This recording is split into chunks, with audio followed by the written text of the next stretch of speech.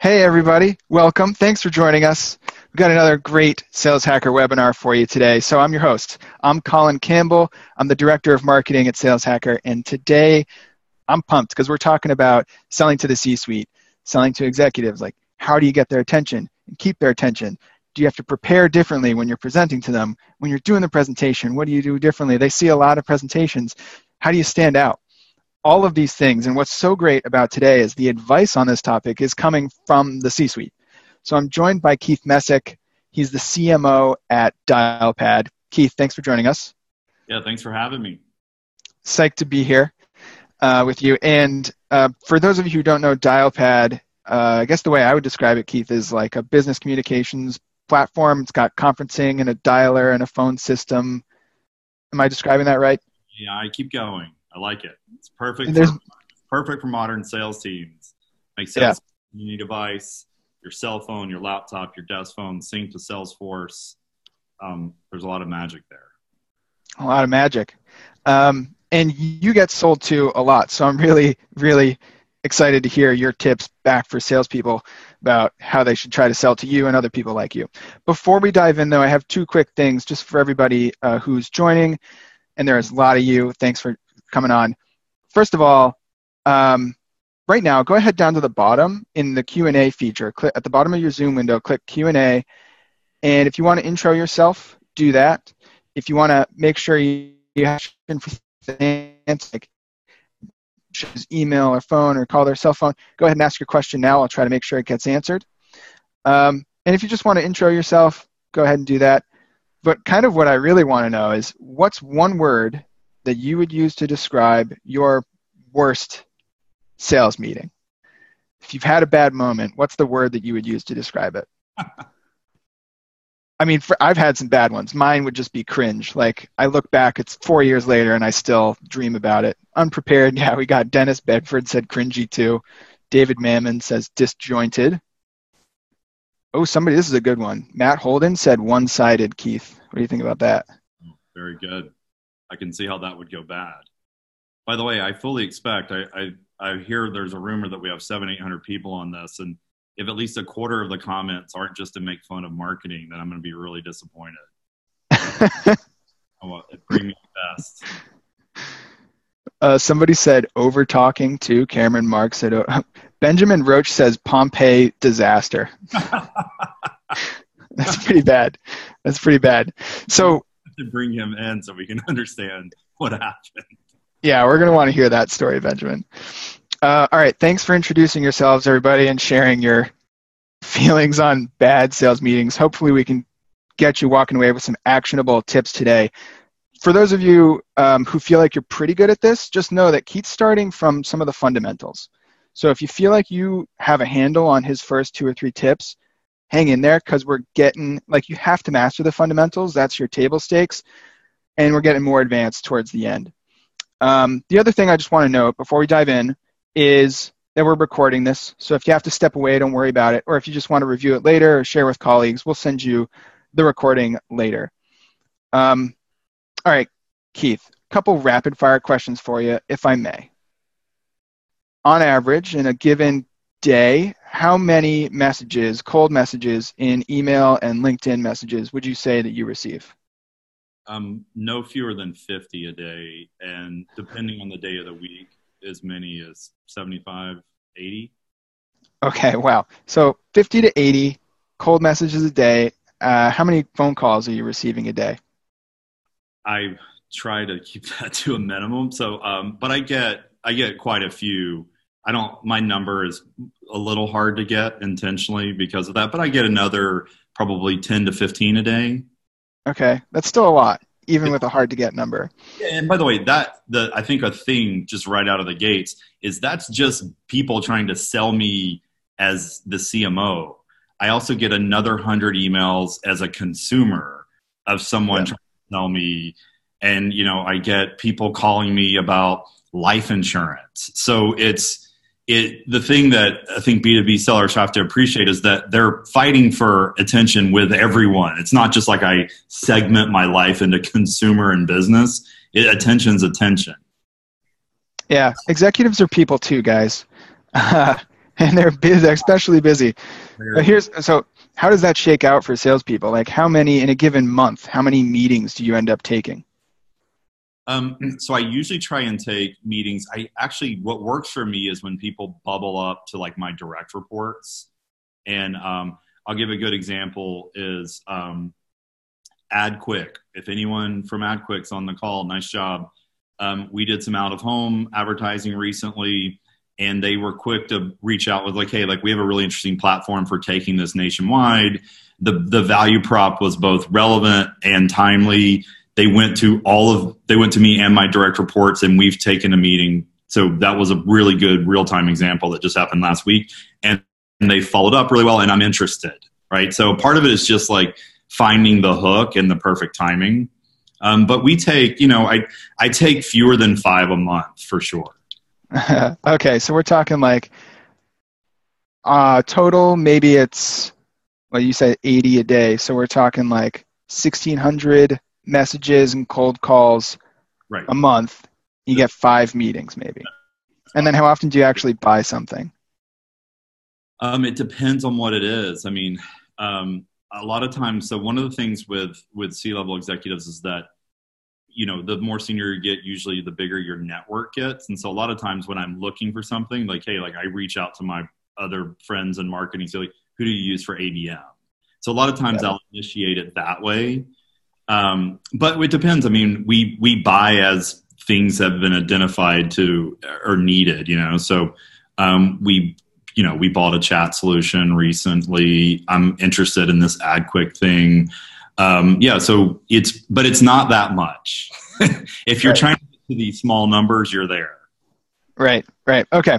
All right. So just trying to paint a picture of what your life is like. And we're going to get into this some more, but one of the things that struck me when we started talking about this first was that we all know selling requires empathy, and empathy, you have to have some understanding of what it's actually like to be your buyer at some level, whether it's by having actually been in their shoes or talking to them about it. And I think that's one of the tricky things about selling to executives. Not a lot of people really know what it's like. All right, so let's get right into it then, because I think we want to knock out some of the fundamentals here. Like I said, there's some table stakes to presenting to anybody that seem to kind of matter more when you're presenting to executives. Is that fair to say, Keith?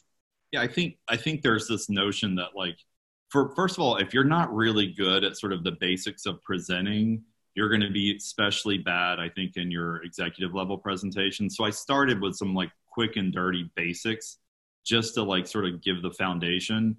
And then at the end, it's like, hey, here's 2 or 3 things that I think are sort of unique potentially to executive level conversations. But those things don't matter if you don't feel really good about the basics. So that was the way I structured this deck. And I'll jump right in if you want. Yeah. In fact, let's so if you've been to a Sales Hacker webinar before, audience members, we like to keep it interactive. So seriously, put your questions in the Q&A thing. And right now I'd like to poll you guys. How do you prepare for sales presentations today? You'll see a poll pop up in just a second. I want to get a sense of, and be honest, this is a no judgment zone. We're not fooling anybody, and you don't have to lie. We'll keep it here. I'll go ahead and answer. Yeah, let me know how that goes, and I'll give you some tips for how to solve that. All right, so we're going to close the poll in 3, 2, 1, and we'll see the results pop up here.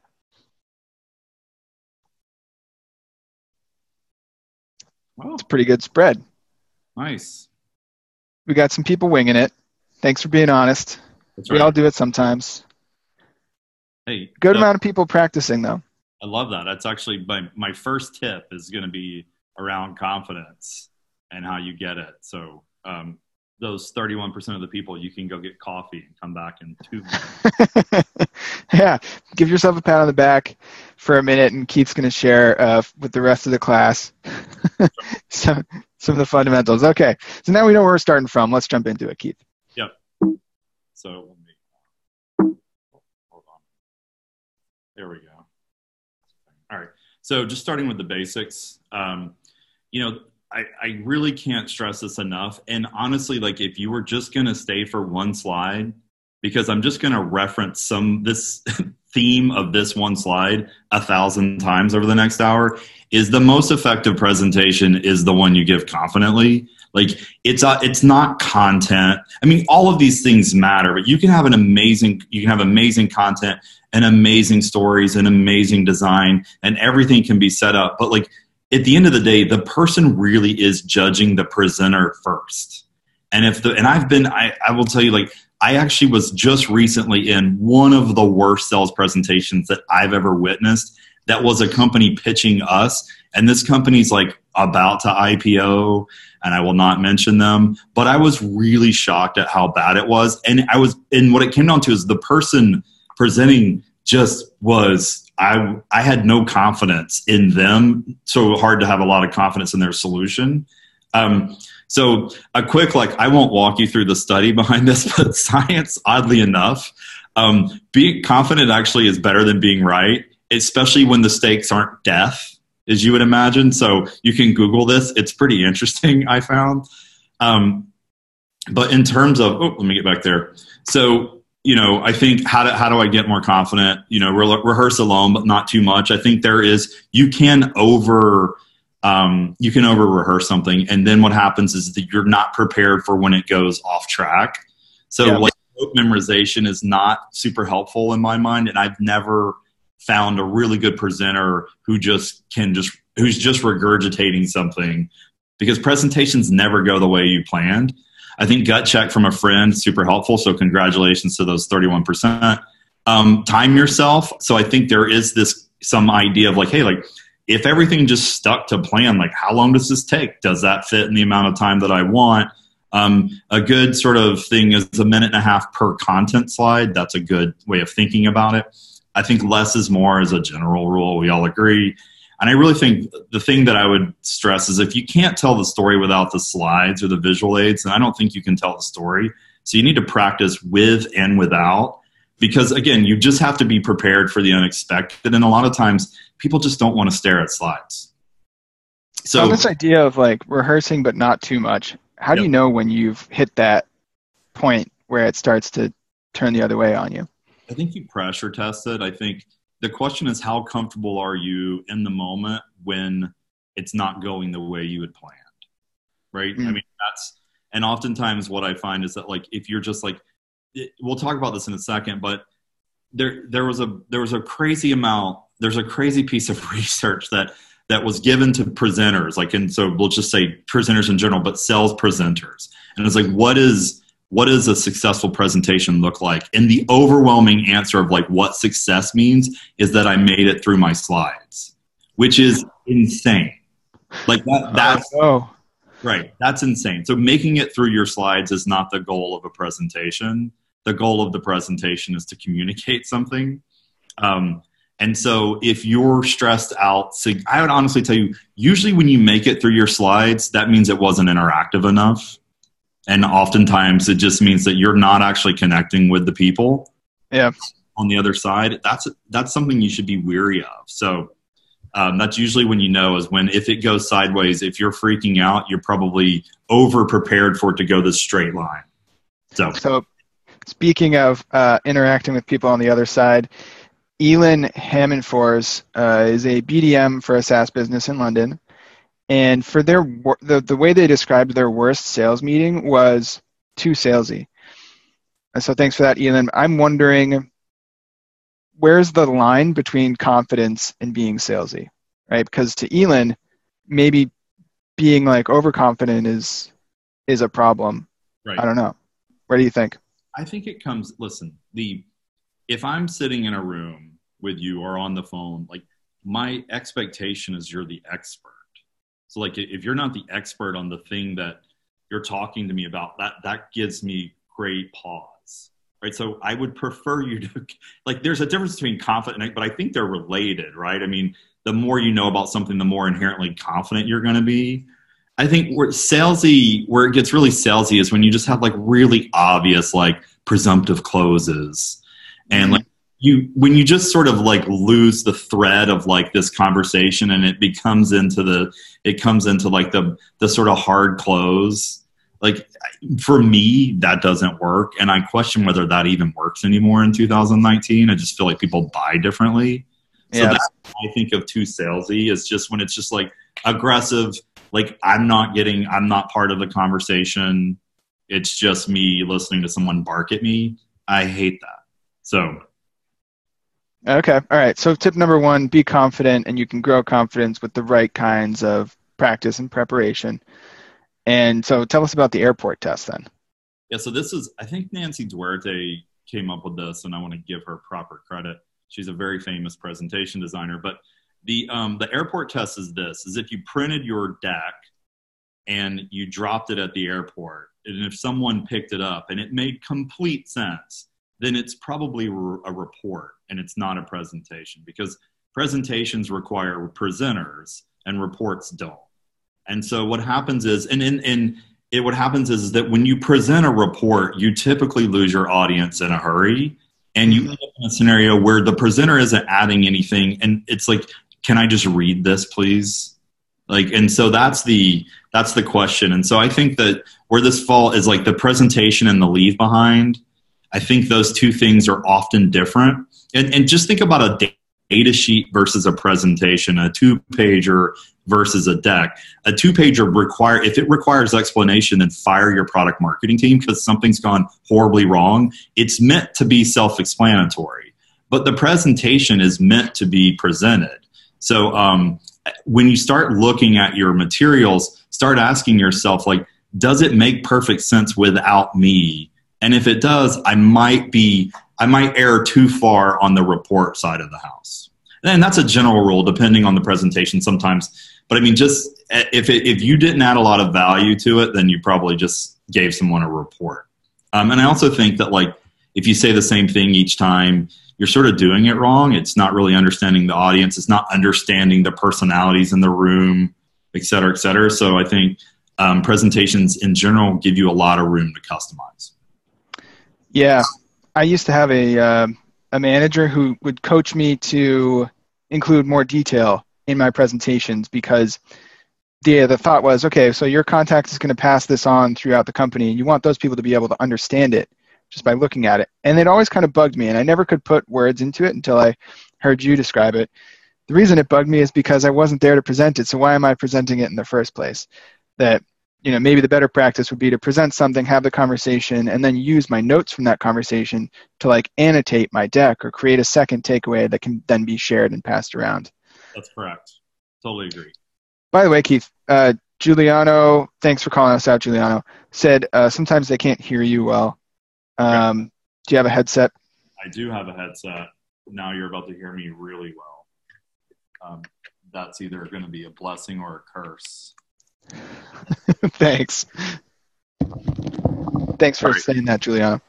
Is that better? Let us know, anybody, if you can't hear Keith now. I hear him great. I feel like we're playing Fortnite. It's great. Tina says it's better. All right. Thanks, Tina. Thanks, Tina. All right. So I will move on to number 3. Hey, looks weird when you just see it written, but it's an important question as it relates to understanding the audience. And so depending on what you're selling, it depends on what especially if you're on the phone or even live. This isn't about what you're literally wearing, just to be clear. It's about, like, if you're selling something technical, are they expecting someone who's presenting to be wearing a lab coat, like, in their mind? Like, is it going to be speeds and feeds? Is it really technical? Is it meant to be like, hey, like, I want someone that is more like understands our audience. So, venture-backed companies, or we're a nonprofit. I want to know someone that really understands the nonprofit business. And so a lot of times what I find in an unsuccessful presentation is that the voice and tone of the presenter isn't aligned with the expectation of the audience, right? So the audience was expecting someone a lot more technical because they thought we were talking about the meeting was set up to talk about the technical specs of this particular solution, and then the salesperson shows up with a much higher level presentation. So what I would say, or just the opposite, like they were thinking this is a business conversation, and the person shows up wanting to talk about really like hardcore details around products or whatever it may be. So I think a part of this is just knowing your audience and knowing yourself, and never hesitate to bring someone in specifically if you know that a meeting is set up around an area that you're incapable of delivering. You do yourself no favors. This goes back to the confidence thing. You're not going to be confident if they're wanting someone to wear a lab coat and you're not a lab coat type of person. So I highly recommend you sort of think ahead of time, every time, like, what is the audience thinking? What are they thinking is going to happen here? And am I meeting that? This is such a great way to like subjectively set expectations, because we talk about expectation setting in meetings, and it's like, agenda, goals of the meeting, things like that. I love this for like kind of setting it for yourself, setting how you want to be perceived. So I'm sure there's some people listening who know that they're presenting themselves with the right tone or right level of formality. There are some people who may right now be realizing, maybe I need to adjust that. But what if, for the people who are listening who like just don't know, they're wondering now, I wonder if I'm setting the right tone, if I'm presenting myself correctly for the level of audience, what they expect. How do you know? So I think this comes in with like role playing. I think sales enablement can play a really important part of this. Product marketing can play a really important part of this, of trying to do you understand the audience well enough? A lot of times, especially in sales, if you're high velocity, you're doing a lot of outbound, you're setting up a lot of meetings, you're a rep on the other side getting these sort of first call meetings without a lot of contacts. You're really, in a weird way, it's sort of like your job, you're almost not incented to know, because you're right. Just playing volume. So it's really good, I think, to either have someone from product marketing start jumping in on some of your calls and make sure that you feel like it's appropriate. Because a lot of times the audience won't tell you, right. And you're just doing your thing, right? And that's a hard job, and you're doing it for the 50th time this month. And so a lot of times it's really hard to edit your own writing. Sort of, yeah. So you just ask someone to come in and say how, and be open to critical feedback, I think is probably the most important thing. But find someone you trust in the org and have them, maybe it's not your boss because you don't want them, but find that person, in product marketing or the SE that you've become friends with, and have them just listen in and give you some feedback. So as an executive, Marty Berman shared this idea. So what about bringing along like a sales engineer or like a teammate who can be the lab coat guy? Well, if I'm the sales guy, I can build a relationship and just focus on the business conversation.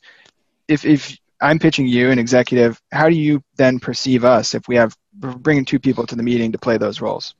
Well, in an upcoming slide, I'm going to tell you why that's such a good idea. As a general rule, no one wants to hear, like, this works. We can sustain this for a decent amount of time because Colin and I are having a conversation.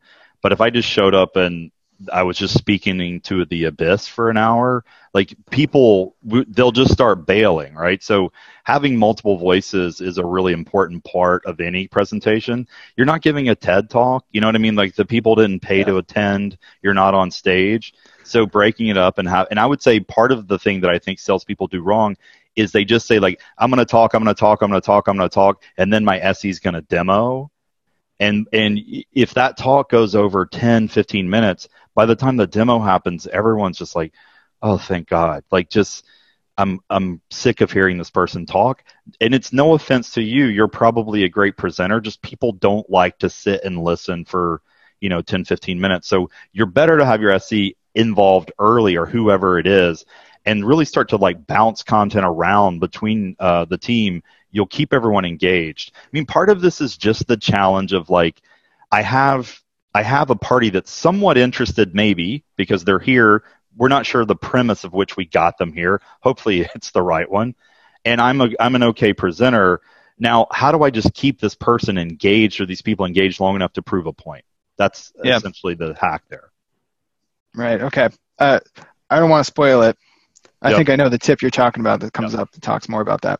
All right. I'm going to blast through these next two because they're sort of grouped. And if I had to say what are the two things that I think I see the most that are just painful in sales presentations, is one, it's the assumption that the audience knows. So and I can't tell you how many times And even I don't want to say it happens in Dialpad, but it happens at Dialpad. It's well-intentioned. Is you're in a presentation, and 10 minutes in, someone in the room says, "Wait, hey, hold on a second. What do you guys do again?" Like I'm a little, and the assumption is just that like my BDR set up again. You never really know, and then in like a third meeting, you just assume that your champion has really briefed people on what they're supposed to be listening for, and they don't just do the check of like, hey, like it doesn't make sense to just spend a few minutes on going over Dialpad or going over Sales Hacker or whatever it may be. You can never ask that question enough because there's really no downside to making sure everyone in the room knows. And it's, my shameless plug is the product we just launched, Dialpad Sell. Actually, it has a guided selling feature we call Live Coach, which is actually meant to try and help make sure that people in real time are asking the right questions. And one of those questions is around like making sure that someone knows, right? So the other thing I would say so one is like, do they know? And then the other assumption is that they actually care. This one's more painful in the moment. And the challenge here is like, is there an agreed upon problem, right? So a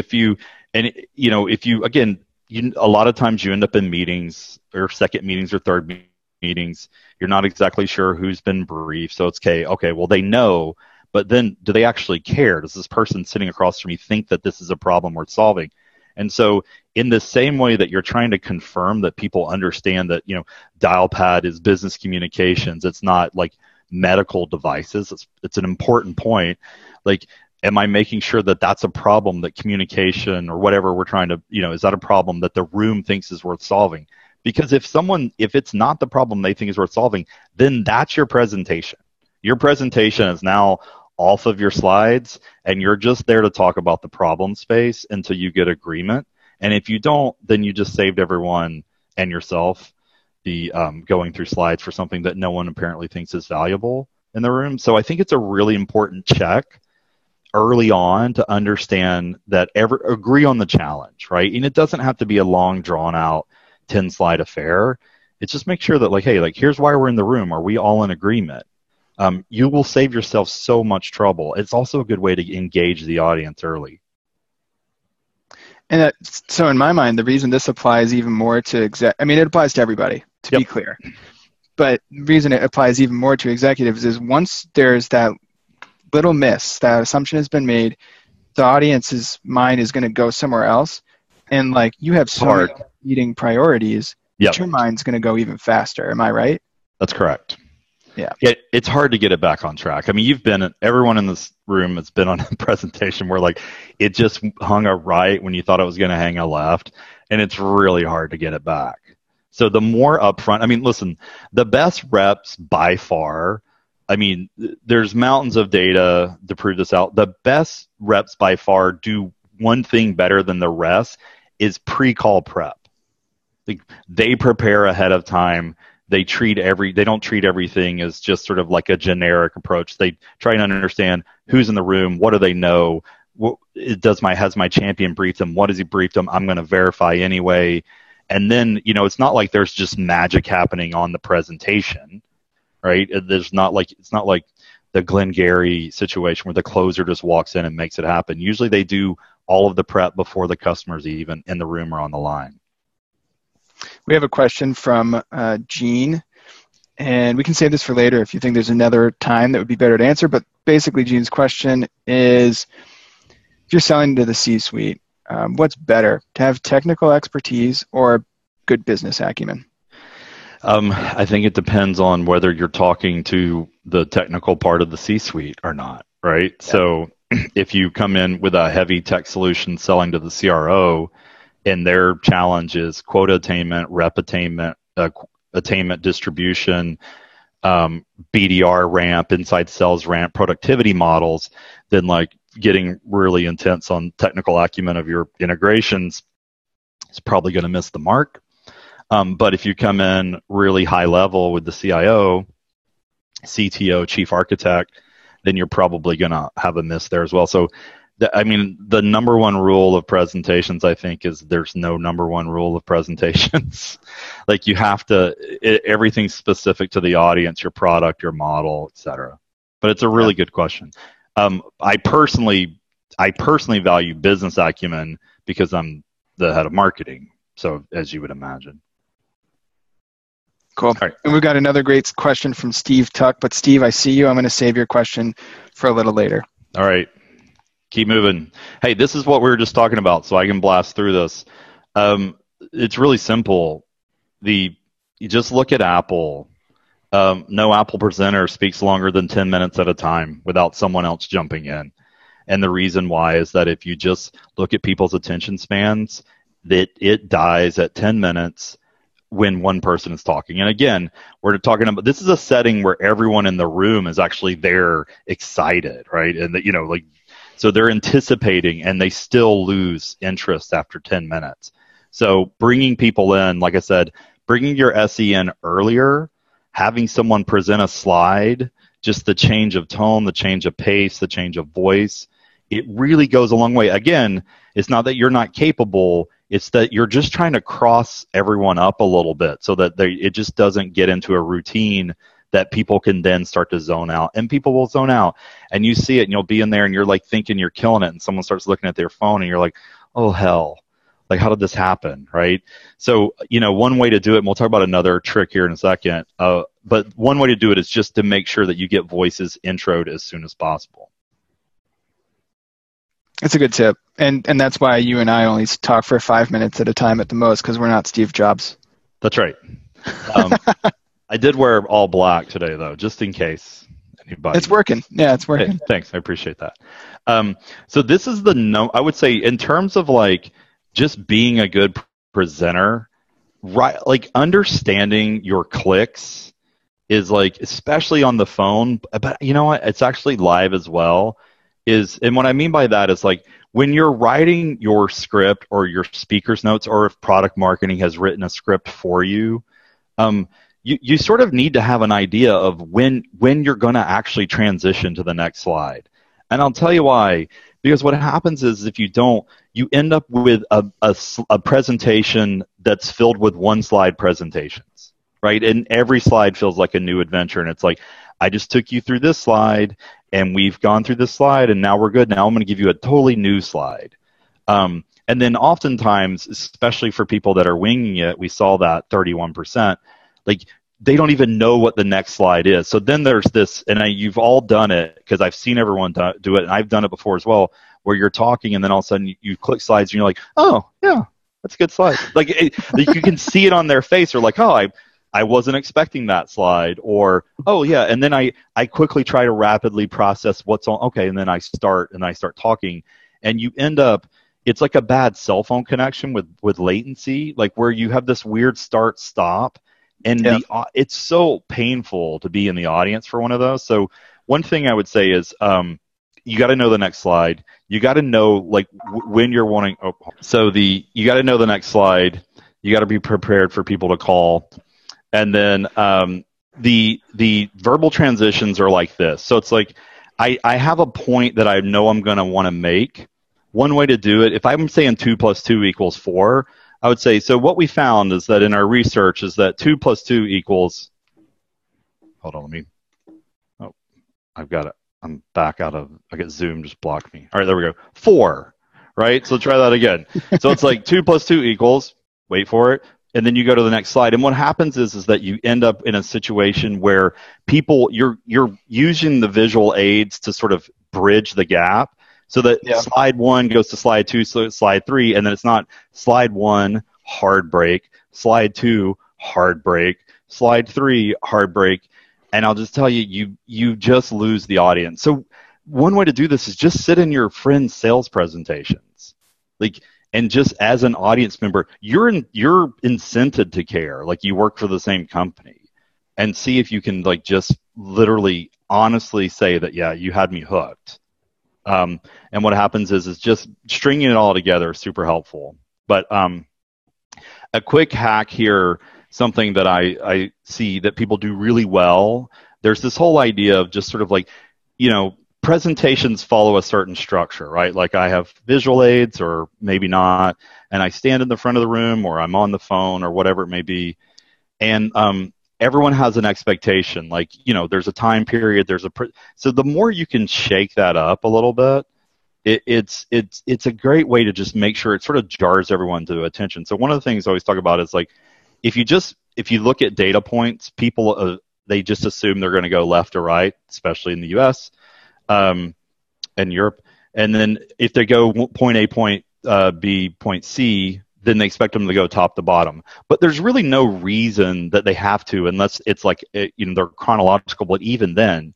So a lot of times, just start with the middle point, start with point C, give the thing where they're looking, because they're looking at your slide and they're hearing your voice, and don't let those things be completely in sync. And what will happen is you will get everyone back to attention.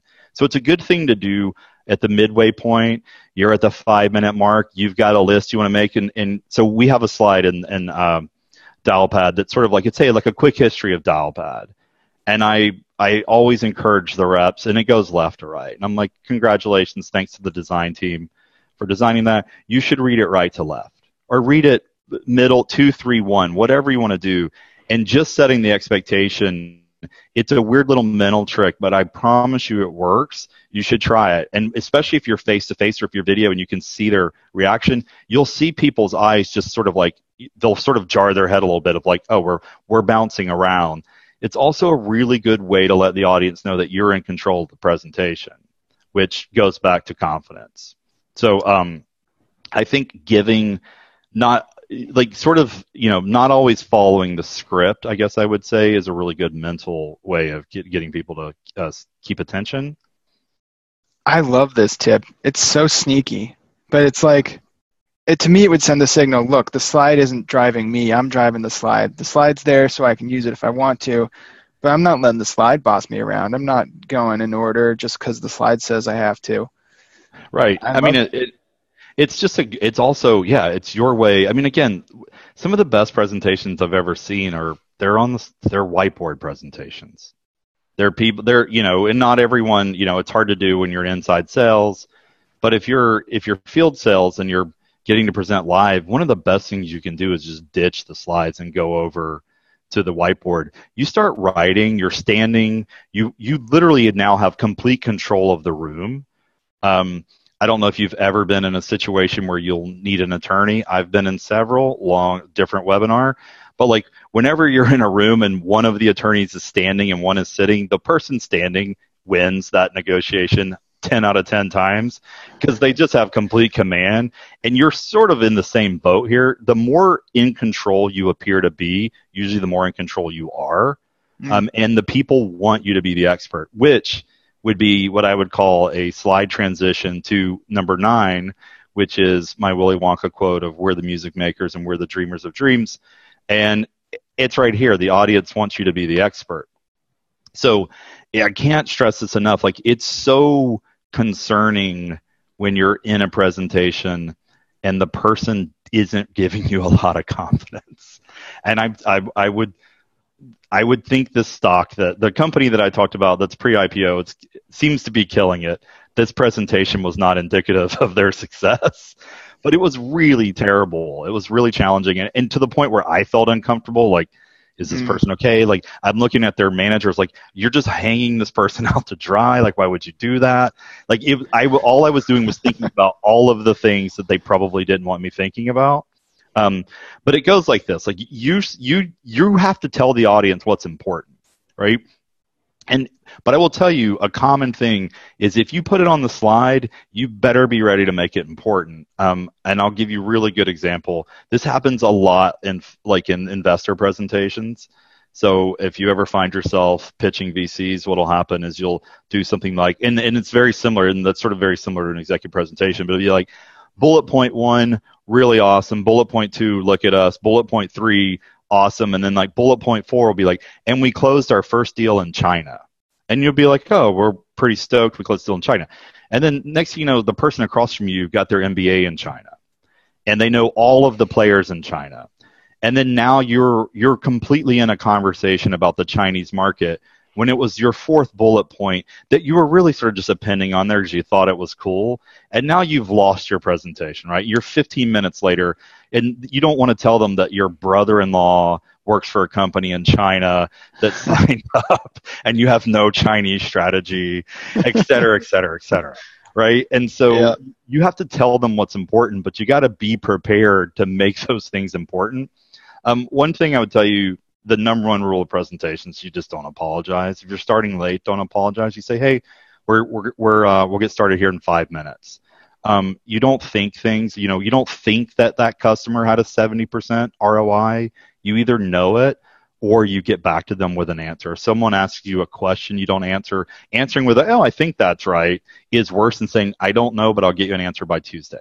Like, one of them makes me feel really shaky, and one of them makes me feel very solid. And then you have to focus on what you want them to focus on. So if you're going to put your bullet point about the deal that you closed via a family member, you better be ready to talk about it. I would just suggest you take it out. It's my personal opinion.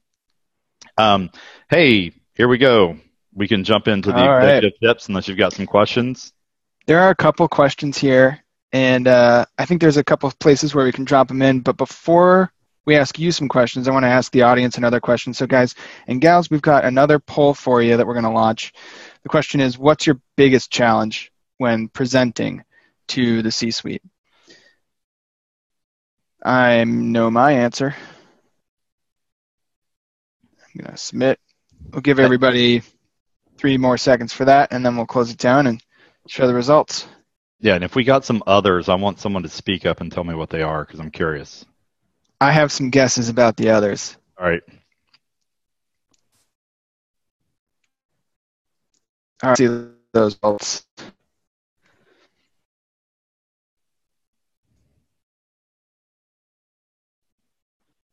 Wow, very evenly spread again, but it looks like the biggest challenges really are building a deck, fielding a question, speaking confidently. If you answered other, tell us what you're talking about in the Q&A. Kate, was other. Biggest challenge is usually navigating the politics and power structures. Yes, much like life. Internally, yeah. Meredith says the biggest challenge is talking at the right level for the person in the room. Sure. About their business challenges. Yeah. I want to talk to building a deck real quick. Let's do it. So you should demand that your product marketing teams provide you with essentially a library of visuals that you can then build from. You shouldn't demand PowerPoint as a service. I don't think that's scalable. But like you should absolutely, and I would say like this goes to the really sort of when a healthy relationship between product marketing and sales exists, when you're starting to build it, that you see a slide that needs to be built more than once, marketing should build it for you. I say this confidently as the head of marketing. If it's just a one-off constantly, like that can't, you just need a template for that. Yeah. But I hate the idea that salespeople are sort of, chained to like, feeling restrictive in the visual aids that they require. So, this might be a good time to talk to product marketing because I think like if you're going to present 15 slides, the master deck probably has 90, to be honest. Product marketing needs to be more involved in your sales presentations in general so that they're constantly providing you all of this so that you can pick and choose it. You should be checking things in and out. If you're presenting a 90 deck slide, then you're dead. I just want everyone to know that. So please stop. It doesn't work. We're going to talk about that in just a second as to why. We've got a couple other questions, not challenges, excuse me, that are executive specific, but I don't know if we've really covered them. And we've gotten the question enough that I feel like we should talk about it now before we run out of time. So who asked this? Michael, Manina, Jay Choi, both asked about prospecting tips. Yep. So the first touch to you, what kinds of things, let's talk about email, get your attention right away? Yep. So I can only speak for myself, but I'd like to think I'm not completely unique. I care about people that look like us. So when I dial pad, high growth, venture backed company, Series D, pre-IPO.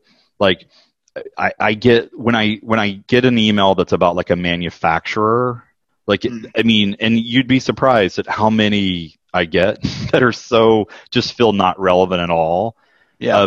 Those are so the first thing I look for is like a pattern match of like, okay, well, so whenever people say like, see how so and so did so and so, and if the first so and so, that's a very technical term, you guys, so and so, but if that's like Slack, I'm like, I'm opening your email, or it's Elastic, or it's Intercom, or it's Drift, like companies that I think are really well run, interesting. Those are the emails I always open. Or if it's timely, and shout out again, AdQuick. I didn't even know this company existed. I have no shares in AdQuick, but we just ran a bunch of out of home in the Bay Area, radio, billboards, etc. And just kudos to that. It was very timely, something that we were talking about. It wasn't like a guess. They obviously saw that we were doing something, and then they reached out with a good message. Those are the two things that usually get my attention. It's really hard. Like the things I like, the sort of like general ask are really bad. I got to be honest with you. The sort of like pick your brain, like get a cup of coffee, just like things I like. I don't like time. I have 4 kids and 2 dogs. Like I'm like all of my extra time, I'd rather be at home. So getting my brain picked, which sounds sort of painful anyway, doesn't seem like a good use of time. So. Yeah, I mean, I'm not an executive, but for me too, the bar to like get a meeting with me is actually like astoundingly low. You just have to show me that you know what I do. Yeah. So many messages I get are like trying to get me to, I don't know, get more leads for our sales team. It takes 2 seconds of research on LinkedIn to know that our sales team is one person and he's got all the relationships he needs. Yep. So it's just kind of silly. There's some lazy prospecting. I'm not accusing anyone on this call, but there's some lazy lot on this call. But there's some lazy prospecting out there. So we had another question about kind of getting into the mind of an executive from Mary Moss, and I thought this was interesting. She said her challenge in presenting to the C-suite is other, and it's the like before and after, the small talk portions, the like get to know you portions. When you see people do that well, like make a connection with you before they actually start formally presenting, what are they doing? So I'm always most comfortable around people that are the most comfortable. So when someone comes in, I'll give you a good tip. This is good for interviews as well. Like whenever someone says, do you want to, hey, would you like a drink? And I'm talking water, coffee, whatever, but hell, we can have anything. The answer to that question is yes. I'd love some water. I'd love some coffee. And I'll tell you why, one, get someone else working for you. I think that's never a bad move. And 2 is like, you're just sort of like, you seem more comfortable. Like you're like, yeah. Great. Where's the kitchen? It'd be great. Oh, I would love some water. Oh, I'd love some coffee. Like you immediately seem like you're, it's like, oh no, I'm fine. Like, oh no, I'm fine. Feels like we have this giant wall between us. But if you make me walk to the kitchen to get you a LaCroix, of which we have every flavor, I've suddenly, 1, we're walking and talking, and 2, you just seem comfortable to me. So that's my pro tip. Always say yes. Always say yes to the lobster. Always say yes to the LaCroix. Oh, there it is. There's a couple of really good executive tips. All right. And those weren't even prepared. Let's hear what you prepared. But they're also true. All right, so I'll jump in here. Let me. Sorry. Zoom and I have a love-hate relationship. So this is a really good one. I think quality. So when you get to the executive level, so usually you've had a meeting beforehand, or maybe you've just gone straight up and they've taken your meeting. But your quality of the presentation should be a surprise. Like, hey, like this is so much better than I was expecting. But the content shouldn't be. This isn't a really good idea to try out your new angle. I would say with executives, you want to sort of give them what they thought they were getting, which is, sorry, I got a little bit of a lag there. Apologize. Never apologize. Yeah, my bad. Understand expectations. Are we all on the same slide? Yeah. Yep. Looking good. Good. All right, sweet. So you want to get alignment ahead of time, and then you want to get alignment again, and then you want to make sure you deliver on that. So if the expectation is that you're going to present on a very specific part of a solution and that you have customers relevant to this person's audience, you need to show up with that. Present it better, be more compelling, et cetera, et cetera. But it's not a good time to come out of left field. Time is just such a huge, and I hate to say it, like, because the executives are humans too. But the reality is like that being an executive is not a better job; it is a different job, and it usually just means that your calendar is full all the time. So anytime you're in a meeting, the bar is high in terms of time management. Like you're like, hey, I'm giving you 30 minutes. Please make good use of those 30 minutes. And the biggest way to screw that up is to not present what the person thought they were getting. So I would just, in this particular case, I would give them what they want. You can read right to left. You can read bottoms up. You can stand in the back of the room. You can stand in the front of the room. You can have multiple people talking. Those are all good. But you want to make sure that what they were expecting is what they're going to get. I'll jump really. This gets into time management and just time in general. Tom Petty had a great quote, "Don't bore us, get to the chorus." I always love that one. I always also call it just get to the effing point. Time isn't on your side. Don't bury the lead. I would lead with your point. And I would lead with the problem. Here's why we're here. Do you know? Do we care? Let's get on with it. If you make it through your slides, it's a friggin' miracle. Because if you make it through your slides in an executive presentation, oftentimes that means they're not engaged. Yeah. So I would not go ahead. A big problem with that I would create this narrative in the deck, and it would show all my reasoning leading up to a great point at the end. And eventually my manager, the same manager who gave me bad advice for creating a deck, right. She had a piece of good advice for me, which was just make your point and then let them ask questions about how you got there. Or let them ask questions to expand on your reasoning or how it would work. You don't have to explain it all before you make the point. Yep. In speech giving, the adage is tell them what you're going to say, tell them what you're saying, and tell them what you said. Yeah. And I think there's a lot of truth to that. You really, it's you want to stand up and say here's why we're here.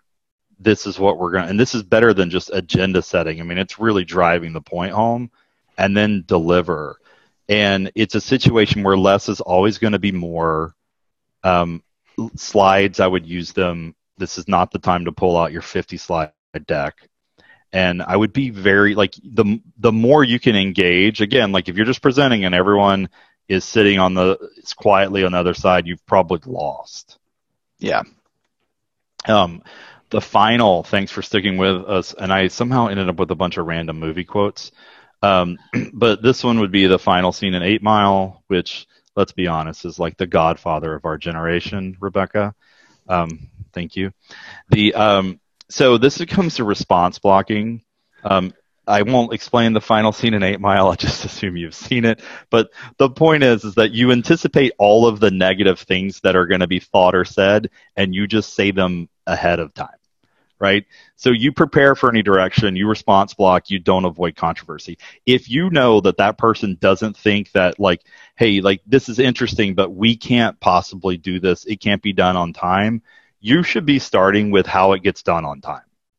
If you're that's great, but that's for a bigger company, then you should be starting of why it's not for just big companies, or that's for small companies. You better start with hey, there's a general misconception oftentimes that we're an SMB play, but dial pad. Well, let me explain to you that Motorola uses us with 20,000 lines, or Syngenta. You know what I mean?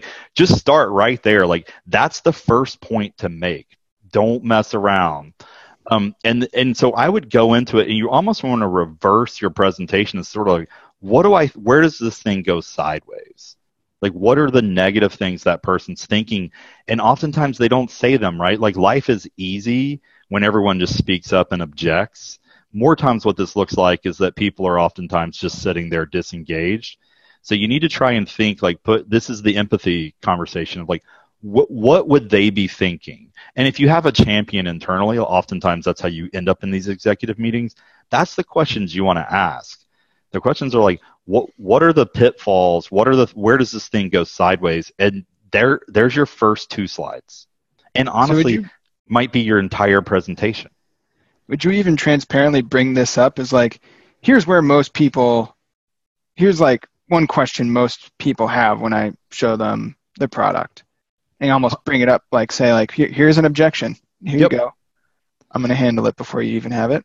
100%. I mean, if you bring up the objection and resolve it, there's like a thing in like customer support, customer service. And if you look at brand loyalty, the consumers are most happy with brands, not that in brands where they never had a problem. Man, never had a problem.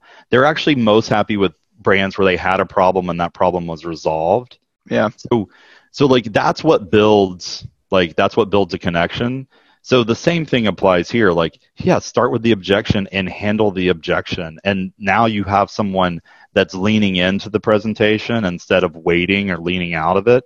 And by the way, this is for any meeting, but a lot of times by the time you get to the executive, they're the go, no go. Like, so their job oftentimes is risk, right? So if there's a risk and it smells risky, it's dead. Right? Yep. And so you have to resolve that early. And I'm telling you, like, you should start like treating some of these presentations like the last scene in 8 Mile and see what happens. I think you'd be pleasantly surprised. I love that tip. And this is actually like, this one works. Like I use it on my wife. As you should. I use it, at work. I use it with employees. It just works because it helps you're talking about the same things. It shows them that you understand their concerns before they give voice to them.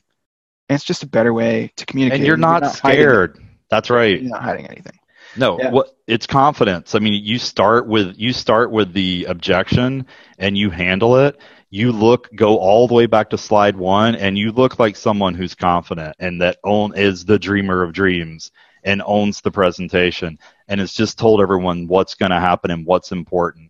And that's going to result in a much better presentation for everyone, but also mostly when you get to the C-suite. And there it is. With 2 minutes left, we've come full circle. The undercurrent of this whole talk is you have to be confident. Hopefully, you've all picked up some specific tips, things to practice, things to do, not do, that can help you be more confident. If you weren't taking notes, we're going to send the deck out to you, so you'll have that to look at. If you have a question, we can try to squeeze it in a minute or two. And it looks like we've answered everybody's questions. People, if you have more and you want to ask Dialpad or Keith questions, Keith, where can they find you? Yeah, Keith at dialpad.com. I'm happy to answer questions. You can also find me around LinkedIn and whatever. And, right. I fully expect everyone in here that sells marketing automation, anything, to start pitching me. I'm going to start judging you immediately on the quality of the communication. But yeah, Keith at Dialpad, Keith.